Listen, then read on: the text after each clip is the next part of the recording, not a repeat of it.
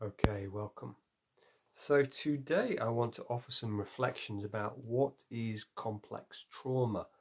So I'm going to be drawing quite a lot from the work of Annabelle Gonzalez, PhD, who's a psychiatrist, and also speaking a little bit about Nick Duffell's work and Judith Herman's work. So enjoy. So on Monday I was speaking to Annabelle Gonzalez, who is a Spanish psychiatrist who is a specialist in complex trauma, dissociation, and also attachment. And she's written this book, and as I was reading it, I could really see a lot of the work that I do myself around boarding school syndrome and boarding school survivors. So I wanted to talk a little bit about, the idea of trauma and then complex trauma. So in the conversation I had, which will go live on Friday, I'll put a link in the description to the podcast. She says that often people come to her and she says, they say, I want to do 6 sessions of EMDR. So she's the president of the Spanish EMDR Association. She said, I only want to do 6 sessions, that'll be fine. She says, as soon as someone asks that, she says, immediately I know they have complex trauma. And as she describes, there's so many layers to it. And I often see this in my own work, is that in complex trauma, especially boarding school, we're looking for the quick fix. But actually, as Judith Herman talks about in her book here, it's a lifelong path. Yes, we can get so much better, we can really heal, but it's an ongoing journey. And we have to really understand that. So I'm going to read out a little bit. This is from page 4 of her book. She says, the consequences of natural disasters or accidents can be severe, but the traumas of the interpersonal type are more harmful and produce more profound disorders in the identity and beliefs of the individual. These severe interpersonal traumas can occur in the early stages of development, or that are brought about by intimate relationships, give rise to clinical pictures which have been included in the concept of complex trauma. Although the term complex trauma did not exist as a diagnosis in the international classifications, many authors previously described how these types of experiences may affect us. In fact, it is this contradiction between a reality that hurts us and our tendency to resort to others that we find most difficult to assimilate. Some authors propose that the central element of trauma is the betrayal by those whom we trust.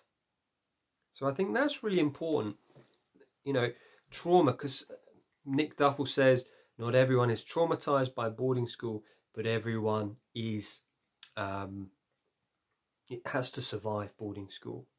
And then I was thinking Alex Renton, when he first published his article in the Observer, I think it was 2014, possibly 2015. He says in his book, Sad Little Men, that out of 800 people who contacted him after that article went live, only 11 were actually positive, saying, I loved boarding school. All 789, the others were all negative. So that's only 1%. So really, this idea that some authors propose that the central element of trauma is the betrayal by those whom we trust. And I often hear that we're told at school, boarding school, or, it will be good for you. But actually, when we get there, it's very different. So we almost feel betrayed there. She also references in that book, Trauma and Recovery, by Judith Herman, who's also a psychiatrist, and she talks about complex PTSD, and she says the new diagnosis is basically the first thing, she says, is a history of subjection to totalitarian control over a prolonged period, months to years. So in the work of Richard Beard, he talks about Irving Goffman, who talks about this idea of a total institution. He says in that psychiatrist's work or psychologist's work, he says that boarding school is this total institution. Very much Irving Goffman was working in mental institutions, mental hospitals in the 60s and 70s, and he came up with this.